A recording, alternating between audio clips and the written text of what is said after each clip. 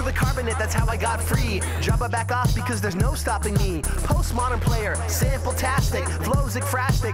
I get drastic, hey, watch the plastic. Yo, I name check and leave you drastic. Welcome to the MacGuffin. I'm Spencer, and today I'm joined by David France.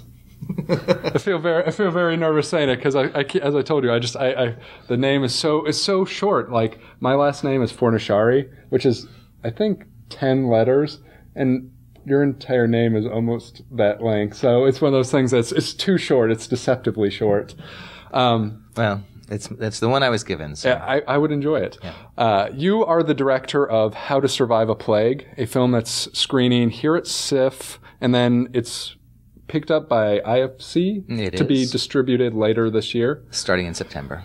This is a pretty profound movie. It covers the rise and, I guess, plateau, if you will, of the AIDS epidemic from the 80s and 90s. And honestly, I was conscious of the AIDS epidemic, but a lot of that occurred really before I was sort of cognizant. I mean, I was 8 in 1990, so I was familiar with things like the quilts in Washington and, Magic Johnson, stuff like that. But this really was profound to me because it really put a personal perspective to the whole course of events. And, the running list of people dying and stuff was really intense. The thing that really stood out most to me, though, was the footage. Like, you have so much amazing footage in this documentary. It's almost hard for me to wrap my mind around. Like, it almost feels like it would have to be fictionalized because it's so well documented, like multiple cameras from like every event and things. How exactly did this film finally come together, and why did it take so long to come together? Because it seems like a story that deserved to be told. Well, I should say for your audience that it's an archivally based film. Right. So yes, it is actually all real footage. Yeah. Let me make that clear. It is not fake. And it's all found footage. I mean, it was, I ultimately brought in footage from 33 different sources, none of whom, or only a small number of whom were actually working together. These were just individuals who were chronicling this incredible historical moment, knowing how historically important it was, and knowing that what they were witnessing was like just revolutionary. It's the story of this small group of activists AIDS activists, people with AIDS and their advocates who responded 6 years into the epidemic and started saying, you've got to do something, and then ultimately began to develop an idea of what should be done. They started just yelling at people, and you see that at the beginning of the film. And then they start saying, they realized in fact, as one person says, you cannot shout a cure out of a test tube. No, totally. You've got to engage in the science itself. So we watched them do that, and that's all in this incredible footage. It is, as I said, just the amount of stuff you have is just incredible. I mean, multiple cameras from events and stuff, and a large portion of it is about the group ACT UP. I mean, eventually, sort of, politics and different personalities end up splintering that off into a couple of different groups.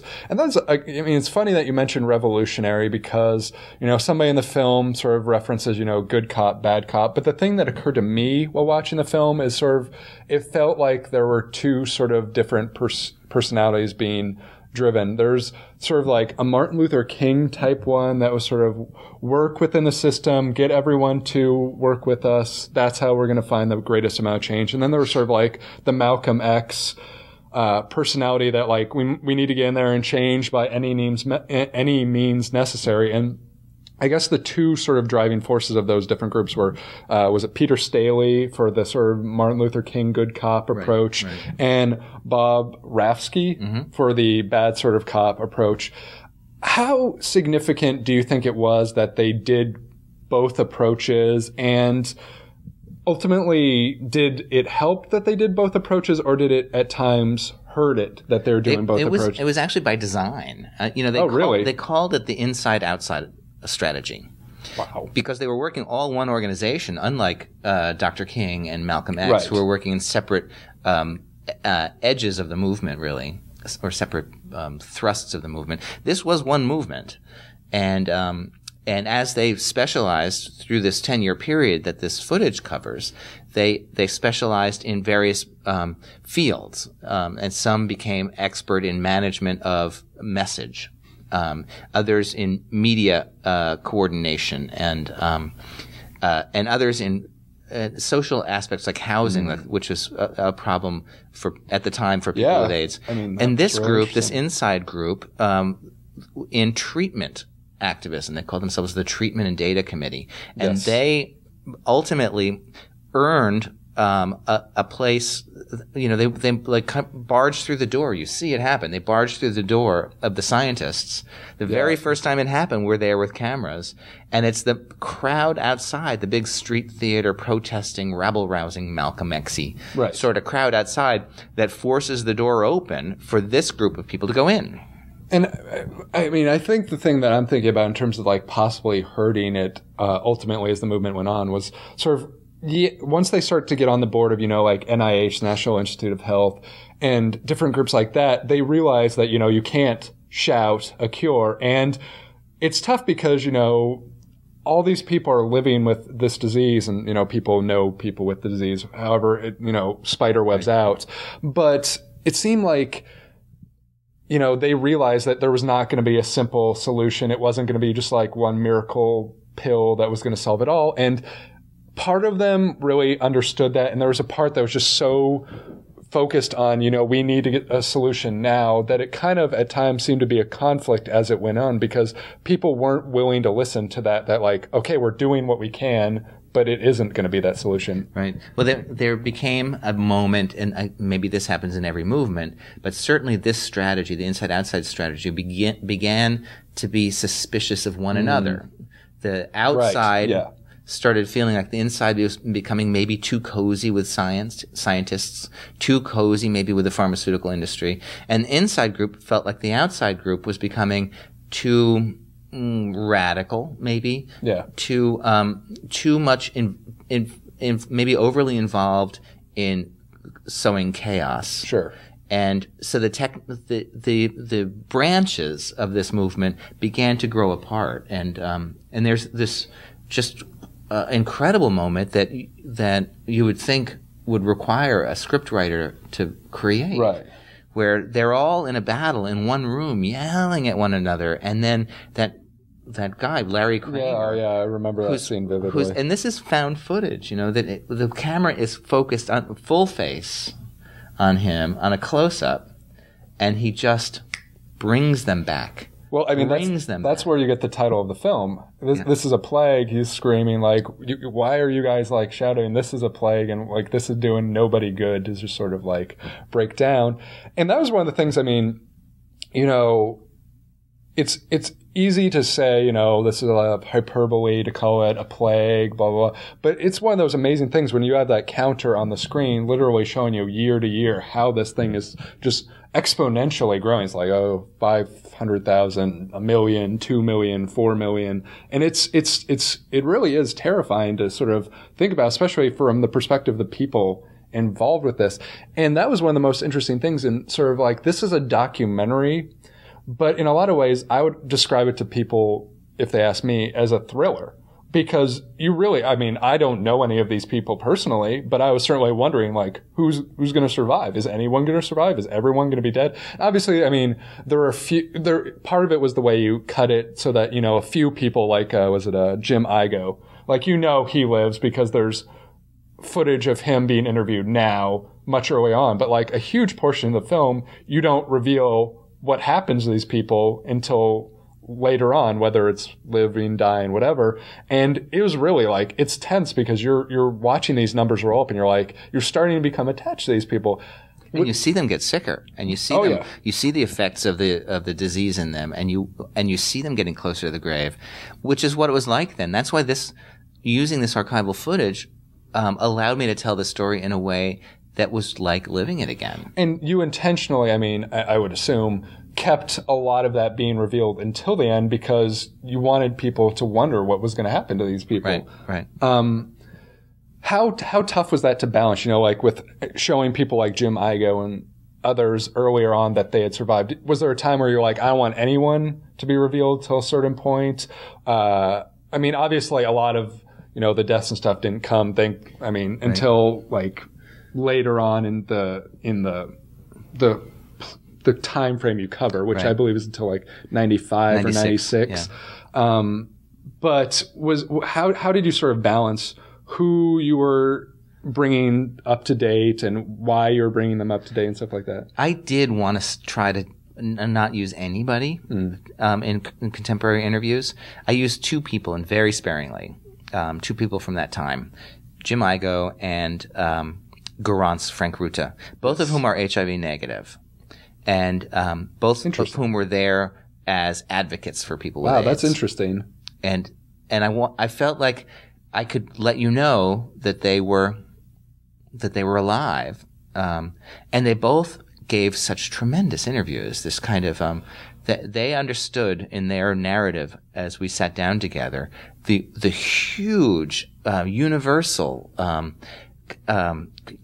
triumphalism of what was going on there, and how it played significantly in historical perspectives. I mean, it's interesting to see the story of especially the individuals who are featured in the movie. But one of the things that was most profound to me was when the film ended and, there's like 8 million people dead at that point, or 10 million. 8.6. 8.6. And 96. At the end you say, 2 million people are still dying from AIDS a year. And that was the thing that almost resonated as much as anything with me, is that, 8 million people, 8.6 million people is an incredible amount of people. And yet 2 million people are dying per year still, and it's almost like a forgotten issue at this point. How can it have gone from something that's so profoundly on the attention of everyone to so much on the back burner almost? Is it just because it's not crazy, in America anymore so much? It's more African now? We're still losing thousands of people a year in the United States from AIDS. I mean, I think at the figure 7,000 people a year dying from AIDS in the United States every year. And why are they dying? Most are dying because they don't have access to the drugs that could save their lives. The drugs that make AIDS not an automatic death sentence anymore, that make it a survivable condition. And we just don't talk about it. 2 million people a year dying now is more than were dying in 1995, 94, 93, the worst years of the epidemic. And that's the thing that was so shocking to me, is because it's like, oh yeah, yay, the plague is over, so to speak, or at least the end of the movie is. Right. And everyone's like, we survived, we're like here or whatever. Yeah. And I'm just like, 2 million people, it's as bad as it's like ever been. Like it's crazy to think that it's just almost a forgotten issue. Like I just couldn't believe that. I broke that number down. That's 4 people every minute. Wow. Dying of AIDS. What would it take to save their lives? Pills that cost $1 a day. Wow. That's just tragic to even think about.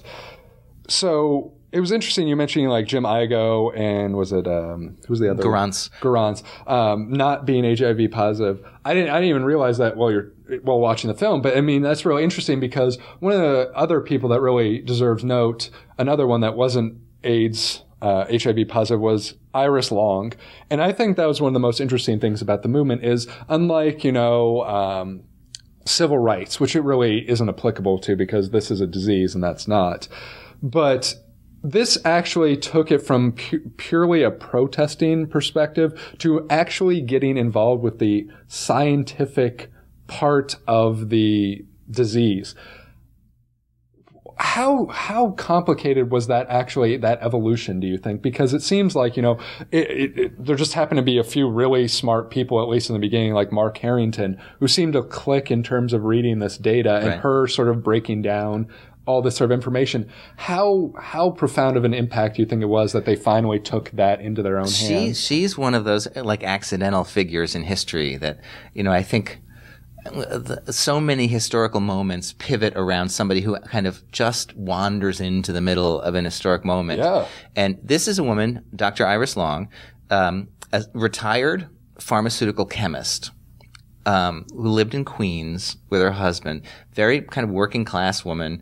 She dressed funny. She had the funny Queen's accent. And when AIDS activism began, she thought they should know something about the way drugs are developed. And she had never met a gay person in her life. She took the train to the city, and she showed up in this room full mostly of gay people, mostly very fashionable, mostly very young, mostly very sophisticated, and they came from the arts, they came from culture, and she stood up in the middle of this room and she said, you know, what you people are doing in your movement is putting your focus on getting underground drugs. And you're trying to get drugs that people are experimenting with in Israel, in Europe, in places where we don't even know what those drugs do. Right. And the mistake that you're making is to try to do an end run around the system. The system is where the doctors are. The system is where the knowledge is. You want a drug that ultimately will be proved effective through the mechanisms that are currently existing. So she began to give these lessons in how the NIH works, how clinical trials are done, how the FDA works in its regulatory capacity. And at first, people had trouble hearing her because it wasn't about these angry demands. Right. It was about a methodology. And ultimately, we start seeing people like Jim Igoe, who was the first to adopt her message as being important, and then Mark Harrington, and then the creation of this group of people who under her tutelage and with her encouragement began this intensive self-directed scientific study to teach themselves aspects of virology and immunology and clinical research in such a way that they could actually not only just parrot the language or understand the language when it came back to them, but that they could develop clever new ways of thinking about things. Well, I mean, not only that, but they also sort of changed the way the entire system works, not purely just for the drugs that they were interested in, but like just the way, the FDA went about. That was Iris's idea. Wow. Iris said, the FDA does not need 10 years to approve a drug. It was 10 years from the time a drug was discovered in a test tube before it would get into a medicine cabinet. And she said, why does it have to be that way? But she didn't have the answer. It took these guys, Garance, a high school dropout, Jim Igoe, an experimental playwright, yeah, Mark Harrington, a film archivist. It took these guys, along with Peter Staley, who was a bond trader, and Spencer Cox, who was an actor. It took them all to come together to say, let's see if we can find the answer. And what they came up with was a novel reinterpretation of biostatistics that showed that you can test a drug in 6 months, a year, 18 months, depending on the drug, in a broad enough group of people that you can develop an answer that's significant, that will actually tell you if the drug is working, and if so, how it's working. No, it was amazing. A huge contribution that's still being practiced and exercised today. Yeah. It's just amazing. No, the whole story was just an incredible film. For those who are not, sadly, at SIF and cannot see the film now, is there a website or someplace that people can find more information about the film and about, say, what they can do to perhaps help the 2 million people dying a year now? Absolutely. We're How to Survive a Plague on Facebook, and you should come and you should like us. Push that little button. Yes, absolutely. And howtosurviveaplague.com. And in terms of you personally, where can people find more information about what you're doing? I know you're an author. This is your first real elaborate film project that you've been involved with. Yeah. Do you have any other books or films in the works that you might want to let people give a heads up to? Or is there a Twitter or an email or website or anything that they can? Oh, I'm at davidfrance.com. And although it's a short name, it's spelled just like the country awesome, France. Yeah. And I am working on a book, thank you for asking, about this same period of time, kind of going deeper into what the science is and how science was really transformed as a result of this. This is really the first time science has ever really taken a virus and brought it into submission in this way.